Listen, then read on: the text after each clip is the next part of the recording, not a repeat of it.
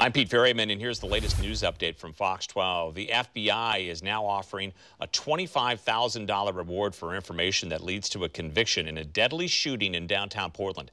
Back in July, a drive-by shooting near Southwest 3rd and Harvey killed 18-year-old Michaela Harris and injured 6 others. Law enforcement believes Harris was the unintended target in a gang-related shooting. OSHA, the agency that regulates workplace safety and health, has submitted its plan to require all U.S. businesses to mandate COVID-19 vaccines if they have more than 100 workers. In Oregon and Washington, there is already a mandate for healthcare workers, teachers, and school staff, and some government workers. The deadline for those workers to be fully vaccinated is Monday.